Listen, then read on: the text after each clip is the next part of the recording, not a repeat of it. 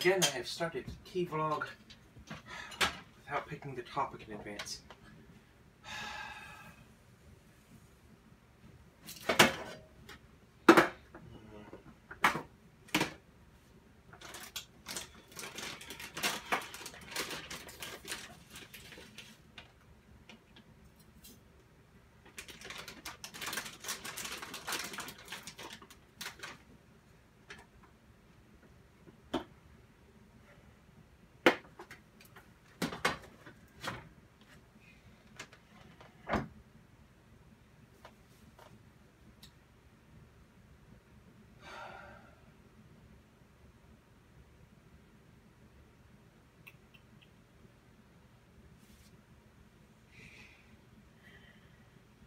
As you might have inferred if you'd watched all the previous Teavlogs, I have issues with self-confidence. So, I'm sitting here being like, what can I talk about? And coming up with a bunch of ideas where my brain immediately goes, no, you don't know enough about that, and pitches in the men.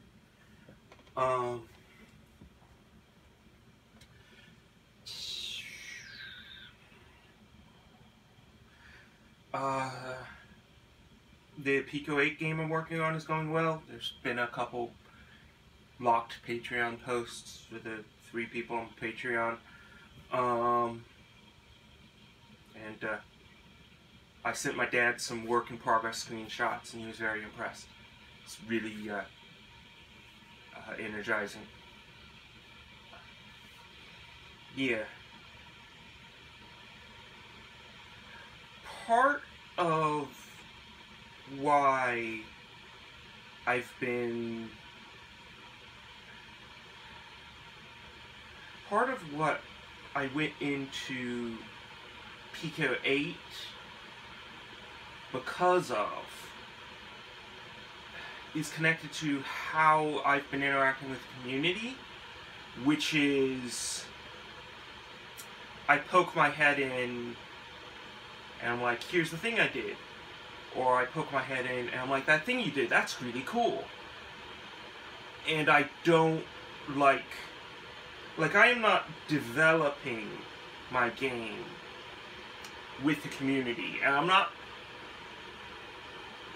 going to the IRC channel or the Discord or the Slack or the whatever, or the Reddit for advice.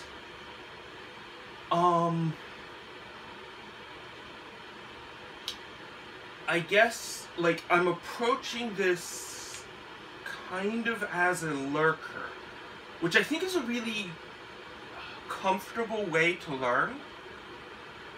It is, instead of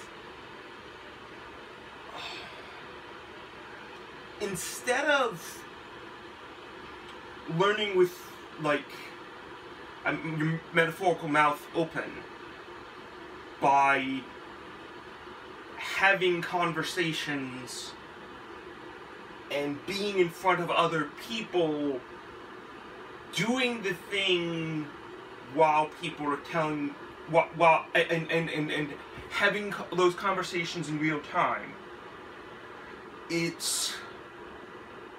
I am reading people's stuff.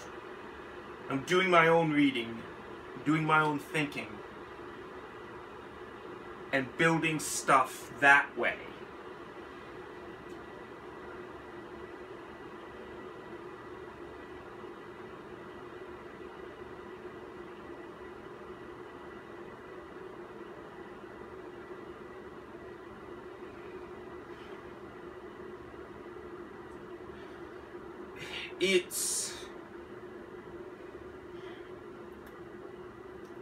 It's both a bit, it feels a bit safer, because if you screw up, then, like,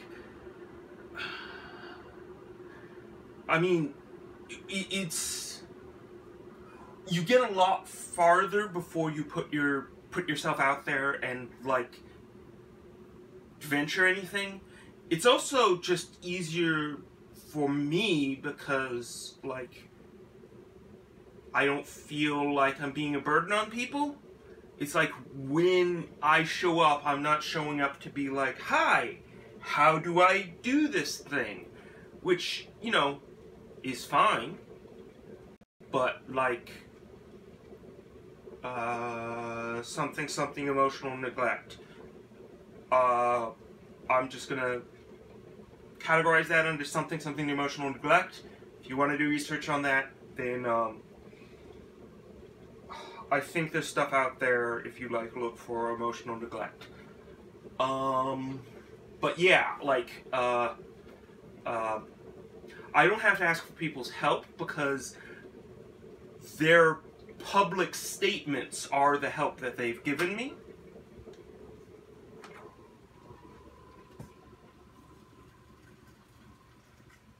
Right, I was going to do an experiment.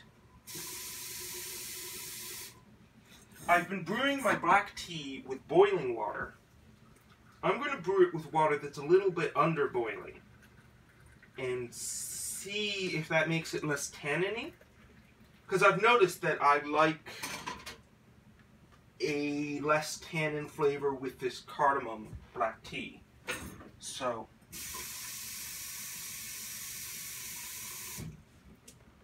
lower temperatures associated with less tannins.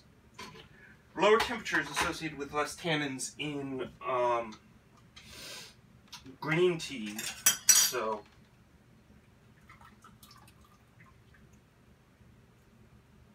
this experiment, today's experiment is just completely uncontrolled, but like in the future, I'll probably try doing it, filling it from like to the 0.2, because I have 1 liter of water that I boil, and then adding tepid water to bring it up to the 1.2, and then see how that goes. Because for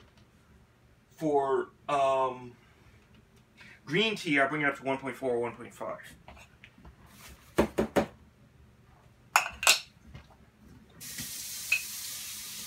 Right.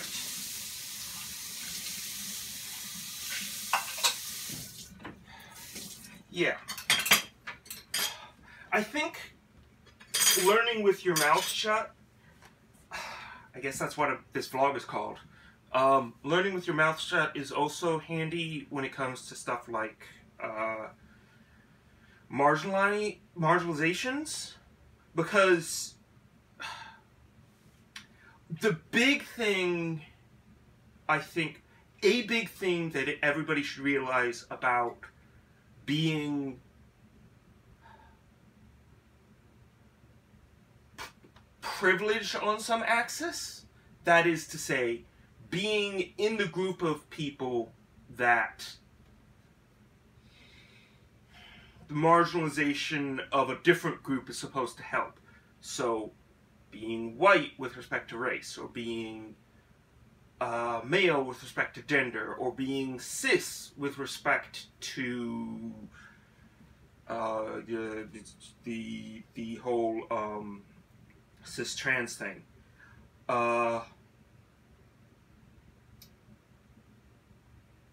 Everybody's going to be, because, like, I mean, if to some extent or another, because you can't escape it, like, the pyramid of privilege is just kind of a spider web of nonsense. And the point being, if you're not in a marginalized group, then you have been taught lies about that marginalized group. Usually not explicitly, sometimes explicitly, usually not explicitly, but you have, like, there was a joke someone made, which is like, where it's like, oh, hey, we're gonna joke about making movies that are, like, incredibly mundane thing, but you never see it. And this was, like, a movie which opens with Muslims praying at a mosque and isn't about terrorism. It's horrible how rare that is. I haven't seen any. like, although, suggestion, Nasreddin Hodja, that could be a fun movie. It's just like a Nasreddin Hodja movie. Anyway, is he Muslim? Like, I think he was Muslim. I'm gonna be really embarrassed if he's not. But whatever religious denomination, like religious practice, culture he fell into, that would be a really fun movie. I think I would want to cast someone who just sort of like exudes like innocence or something.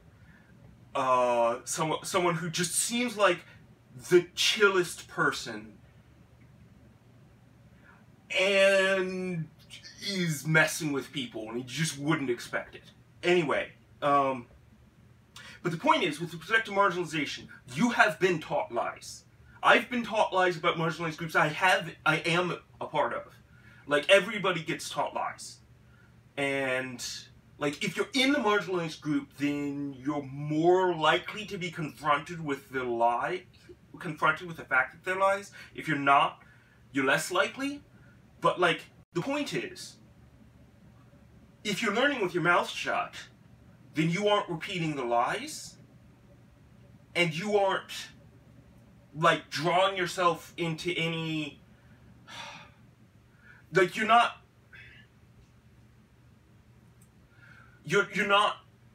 painting yourself into feeling cornered. Like, you're not, but it feels like you are when you say stuff and you feel like you have to defend it.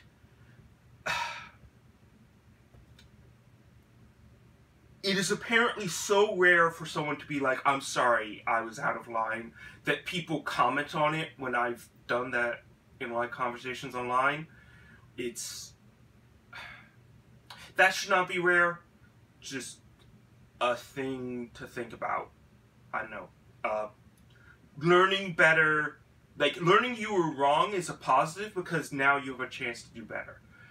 Point being, learning with your mouth closed is less emotionally exhausting and it's easier for people who find it comfortable. I'm sure that there's ways in which people find it uncomfortable, but like for a lot of people it's just a really good life hack to, you know, follow blogs and just listen, click through the links, don't even leave a comment, just be one of those invisible people who hears people saying things and it's like, huh,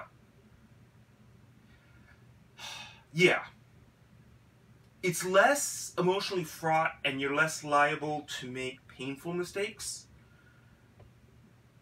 It's a good strategy.